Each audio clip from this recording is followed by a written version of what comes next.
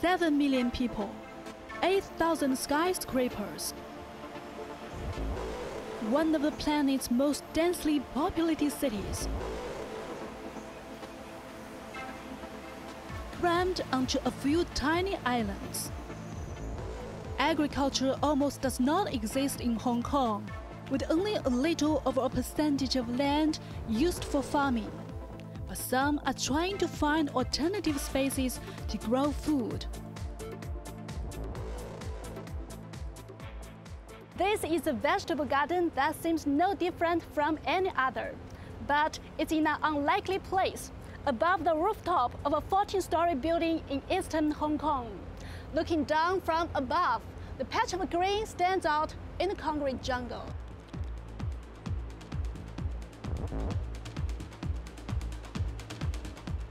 It's a patch of hope that agriculture can thrive even in one of the world's most congested cities.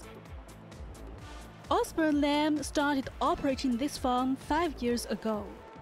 He is the first man in the city to grow food on the rooftop of skyscrapers.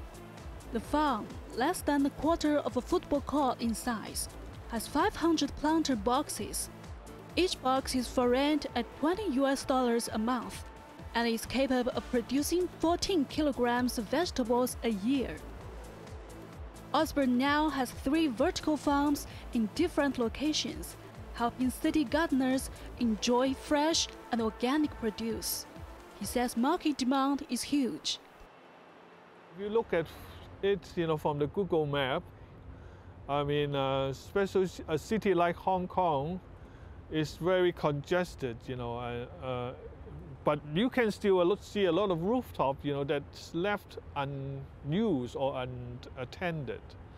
So if by making use of this rooftop, which has good sunshine, good airflows, and turn it into vegetable production, it could be a way to solve, the food supply, even though it starts with a minimal, sort of percentage in the food supply chain. But it is a very valuable, really low carbon footprint vegetable production. The space-starved city produces only 2% of its own food. The rest largely needs to be trucked in from the Chinese mainland. So more and more people who demand local organic food are looking skyward. It is a congested city already, and it has an all-year-round climate or weather for growing vegetables. So unlike Tokyo or New York, it is very cold in the winter. But in Hong Kong, it's in the tropical zone, so we can grow vegetables all year round. The soil is specially prepared for the climate here, because in Hong Kong, occasionally you have really serious rainfall. The soil needs good drainage, in order to make it suitable for the crops. Dixon Despomier, an ecologist at Columbia University, introduced the concept of vertical farming in 1999. It creates a world where every town can have their own food source, and where an elevator ride can transport people to nature's grocery store.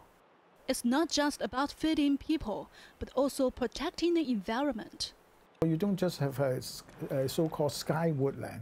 You also have a high attraction for both people and wildlife. And with regard to wildlife, you can enhance urban biodiversity in our city. And of course, with woodland or vegetation on the rooftop, you can also cool the city very effectively. And for those living on the top floor, if you have a green roof above you, you will have a much cooler indoor space. So you would use much less air conditioning, and it will also reduce the effect of climate change. So experts say vertical greening is a good way to green Hong Kong. Gardens on the roofs, gardens on the walls. Located in an old industrial area, this old building brings vitality to the dense blocks. Its designers say the target is to create some casual green space for its users and the nearby neighborhood. The roof garden and also the vertical green wall will have 3 major benefits for us. I think the first one is about the amenity. Everyone would like to have a look regarding to a vertical green wall. It looks very nice, very green. It's like a green building. And second is about the environmental benefit. Green roof and the vertical green wall can mitigate the heat island effect, which is a major thing that we are now trying to tackle in the urban context. And second, it can help the insulation of the building envelope. That means that you have a better protection for the building from the solar heat gain. So in that case, you can reduce your building energy requirements. So I think all those three elements is very good benefits of having a greenery in the urban context. Architects say vertical greening is a growing trend, and they are working towards that direction. Taking the concept further, one Spanish architect even proposed building 185-meter farm towers in one Hong Kong district.